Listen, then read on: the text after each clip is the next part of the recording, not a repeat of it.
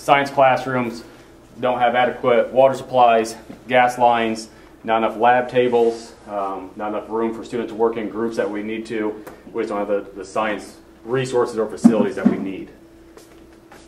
We have 4 classrooms that are very similar to this as far as our science rooms. So this hallway is 3rd floor. This floor has been rebuilt so many different times that there's actually a ledge right here to get in the classroom. This is something that a feasibility study did as far as being handicap accessible. You know, that a couple of our classrooms have that issue. This used to be one student or one community came up these steps, and then they're open to the entire building. So basically from there, we had to watch them on camera. They need to be walked around to the front of the main office. For 1 year, we had basically a door greeter, someone that sat out here waiting for people to come.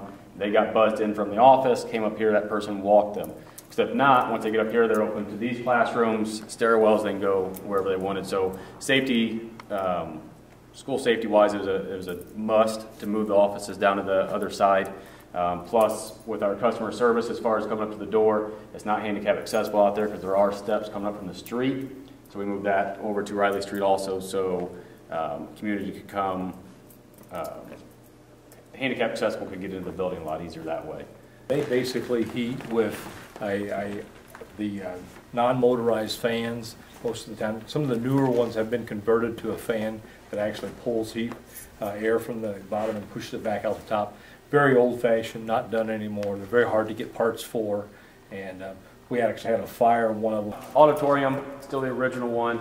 We still hold it for class meetings, when I meet with teams, when we do our plays at the end of the year in here, play for the winter, also takes place in here. We actually use this now as a classroom because we don't have enough room for one of our classes while the band's here. The problem with this is I can't fit everybody in here at once. So we have one grade level at a time, and actually the entire building, I don't technically have anywhere I can put the entire student body at one time. Now last time we had plays, it was in the winter. We had 3 people that came that were wheelchair bound. We don't really have seating for that, and when they come, they have to come the elevator over there, so somebody needs to stay downstairs, wait for them to get there with an elevator, key, get them on the elevator, bring them up, escort them. They have to come all the way down and around. The stage is not handicap accessible, other than going out all the way around and coming in the back door back there. So this hallway, obviously, the 3 floors are all identical to this except for the one jut out due to the utility box there.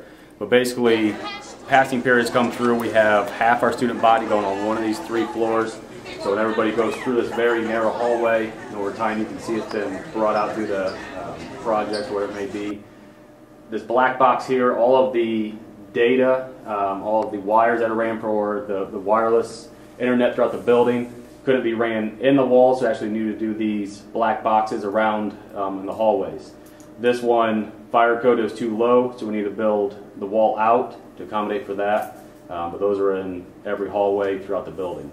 Let's open that ceiling up to see where the leak is. Well, the problem is you have miles and miles of piping in this building. You don't know where that leak originated from to fix it. Band room during band class, 7th grade and 8th grade. We have 7th grade in their first period, 8th grade second period. 7th grade and 8th grade both normally have around 70 kids. So there's not enough room in there for band practice or the equipment, so we practice in there. They practice in this doorway out here. They practice in the cafeteria. They practice in the hallway. Practice out in up in the auditorium.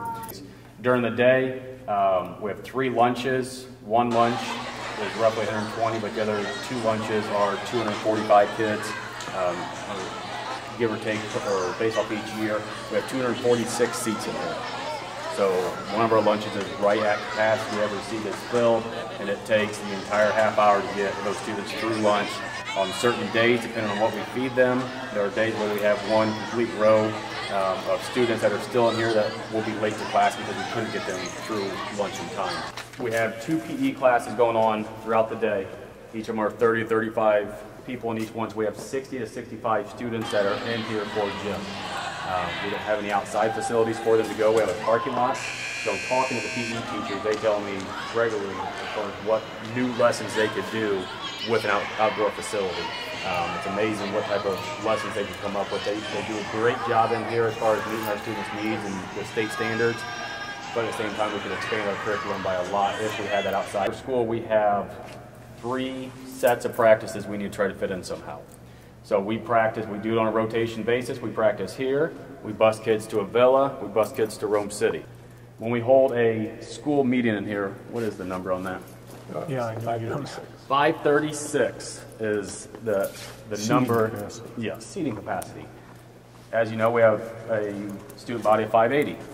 So when we do Veterans Day program, I-STEP celebrations, I-STEP prep, anytime I want to meet with the entire student body, we're in here. We fill up the entire bleachers and we fill up basically 3 rows worth of on the floor seating.